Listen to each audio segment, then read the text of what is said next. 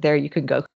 Perfect. So yeah, so as has been outlined and as on the screen, so I chose to do my my undergraduate research, my thesis or my FYP on women of Irish history. So as Gráinne, you've already read it out for me, but it is essentially, the title of my project is An Evaluation and Analysis of the Double Marginality of 20th Century Republican Irish Women. So that's quite a mouthful. It's a lot to take in on first viewing, but I'll break that down and go through it now. But essentially my research, it stemmed from, oh, sorry, the slideshow isn't moving for me here now, so there we go. So sorry about that, but my research, it stemmed from a passion for Irish history. And it was last summer, one evening, I was watching an Irish documentary about Irish history, and it was coming from a perspective of women. And I thought it was a very interesting perspective because it's one that's not commonly taken. And it made me sort of have a sit down with myself, and I questioned myself. I love Irish history, but I actually don't know an awful lot about the women of Irish history. And it got me thinking about how many famous Republican women I could think of, which of course that stems then so to where I was, where the title came from. So just to go through the title of the project, obviously as researchers, we all, I think it's fairly self-explanatory, evaluation and analysis. But for the 20th century, so for the period of time in question, it focuses on the 1900s. And I think that's just something important to point out, because I know often people confuse the century with the years in question. It's always the years before when you're referring to a century. So I'll be focusing on the 1916 Easter Rising, the War of Independence, the Civil War, and right through to the conflict of Northern Ireland, which is also known as the Troubles. Then the term double marginality, double obviously infers to the fact that not only have they been marginalised once, but they have in fact been marginalised again twice still today. So that's where the term double comes into play. And the term marginality then stems from the word marginalisation. So again, big word, but it's when you break it down, it becomes clear in your head what everything means. And marginalisation, as I'm sure many of you know, essentially means to be put, to undervalue the importance of someone or something, to put them in the sidelines or in the margins of society. So to say that someone is marginalised is inferring that they are less important than someone else or something else. So the first question then is, when talking about these women of Irish history, and for me to throw out a big statement to say that they're forgotten about or they're marginalised, we have to question, well, were they? So obviously off the bat, I presume that they are, because I myself couldn't think of any. But then when I actually started going through literature and past publications and journal articles, I did start noticing some key words and key buzzwords that did infer that yes, they were. So I have these on the screen. They were Republican Irish women throughout the 20th century were referred to as unseen, forgotten. They were slave women. History refers to them as being overlooked. People have come forward and questioned, well, what did the women do? And people have inferred to them as being written out of history, which I think that last quote is very significant, because it also proves that of the little research that is done on women, this research itself says that they've been written out of history. So just amongst yourselves as well, because it's great to contextualize things in our own heads to be clear of them. I think it's interesting, although research will tell us, yes, these women have been marginalised, it's also effective when you try and, do a little test in your own heads. And I don't know how many of you are interested in Irish history or know much about it, but if you try and think of as many Irish women from this period of time, the 20th century, as you can, I presume if you're anything like myself, you'll be able to count them all on one hand, if at all. The list would not be that long. So it's an interesting little task I put to you to just take a moment to think about that and try and think of different women and what their roles may have included. And then similarly and contrastingly, to do the same for men. And I'm sure, according to my own opinion and according to the research that I've done, the list that you will gather of men, Republican Irish men, will be far greater than that of the women. And it is because we do tend to know more about Irish men. History is looked upon as the men's war, men won freedom for Ireland. Everything is very focused on the brave, heroic Irish men. Very seldom do we reference the women. And again, we can question why, and that's a whole different kind of branch of research in itself. But personally, I think that the church have a lot to answer for. I think, obviously, when we gained independence from British control in 1922, the Catholic Church had a major influence of the country and how it was run. And naturally, the ideal woman, according to the church, was a homemaker. She cooked, she cleaned, she reared the family. Her main role in life was to procreate. And I think that that has a lot to answer for as to why history wrote these women out of history, the history books, and why we don't know as much about them. But again, that's just one kind of answer to the question. There's many other approaches you could take, which in itself is potential for future research. So then, when you acknowledge that these women, that we know less about women, you have to question: is it because that they don't exist? Is it because they weren't active in Ireland's revolutions? Or on the other hand, is it because their existence is little remembered? Is it because, well, they did have a role in Ireland's past, but history fails to remember this? So obviously then point A of this research project, I began with first getting clear in my own head, well, what did these women do? And that's when I came across the Women's Association, Conneally, which is just representative of many different groups of women and individuals who were active in Ireland's past. But in particular, Conneally, they had a huge significance in Irish history. And the work of Conneally, they included many different roles. Obviously, many of them were the unglamorous tasks that we all know, which I've just mentioned: cooking, cleaning, rearing families. But also, they had a much more active role on the battlefield that people tend to not realise. And you'll see there in the bottom corner of the screen, I've got the badge, or the logo, so to speak, that Conneally wore as part of their uniform. And on this logo, you've got the letters, the abbreviated Conneally, mounted upon a rifle. The significance of the rifle is that it shows that women too, as well as men, were not afraid of being in the heart of the war. They were on the battlefield. They too used armed weapons. It was not just the men who did this. And the rifle represents that. It represents their active roles within these Republican groups.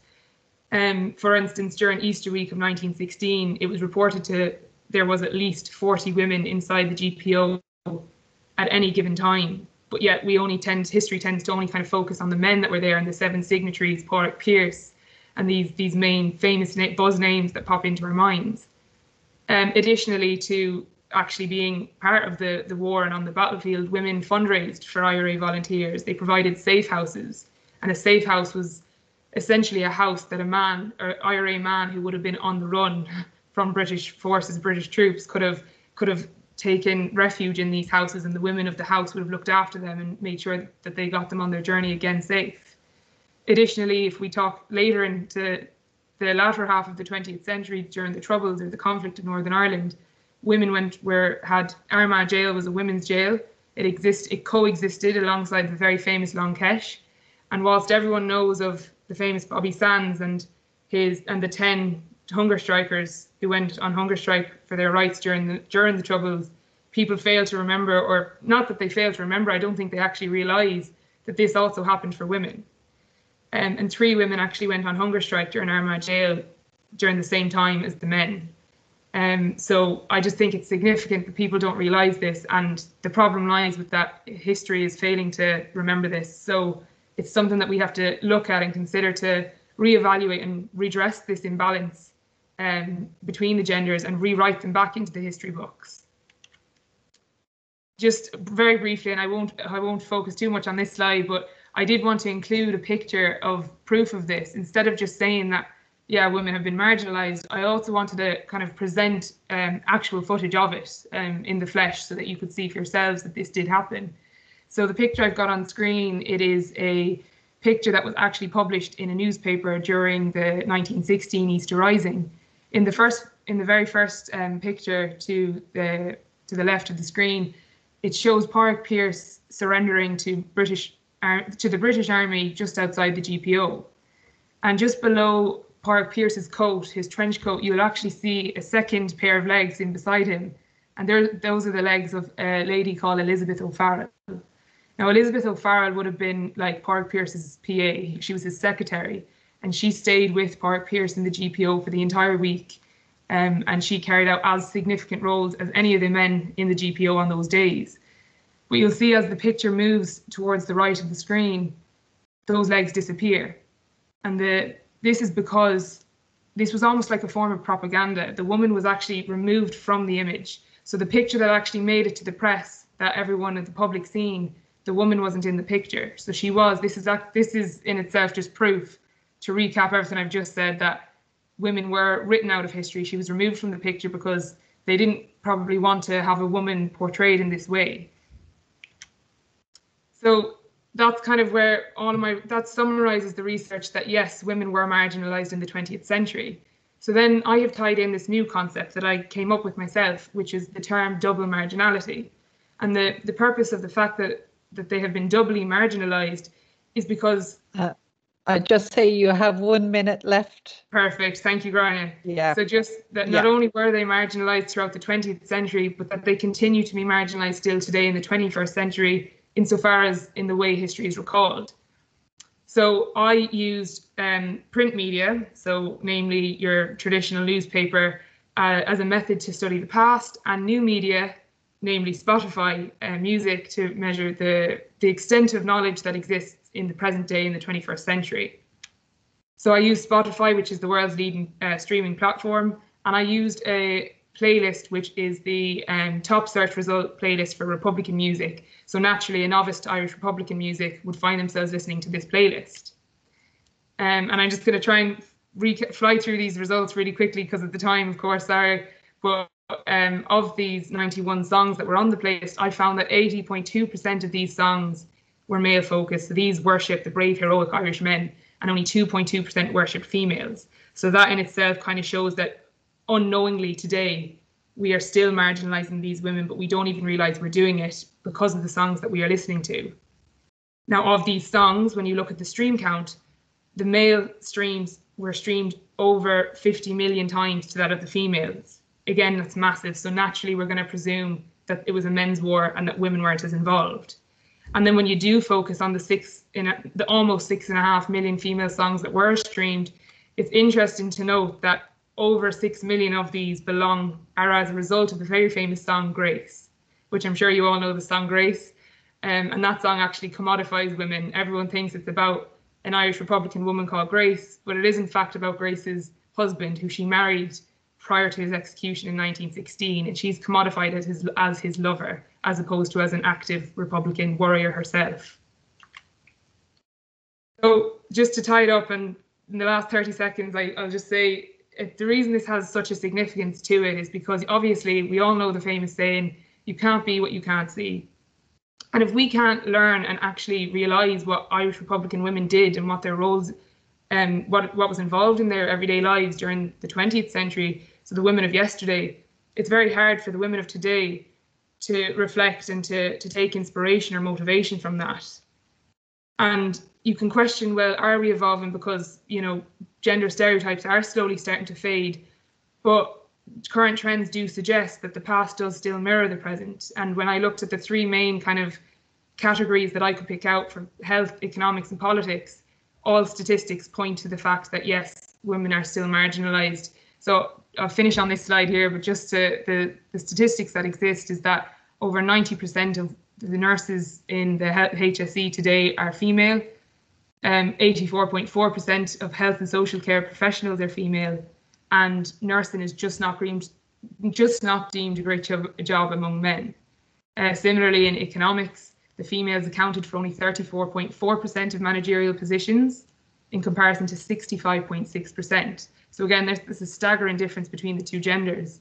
And in politics of the current Dáil Éireann, women make up only 22.5% of our government, in comparison to 77.5% males. So again, it's huge.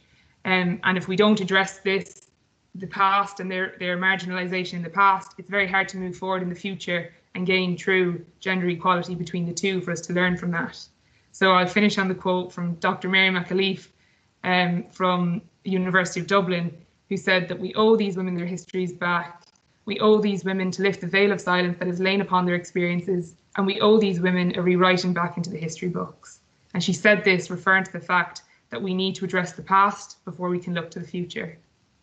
Because if we do not know who we were, history is not the story of strangers, it is the story of us had we been born a little earlier. So that is all, and thank you very much. I know I went slightly over time, but if you have any questions, I'd be delighted to assist. Thank you, Grace. I'm just going to stop the recording.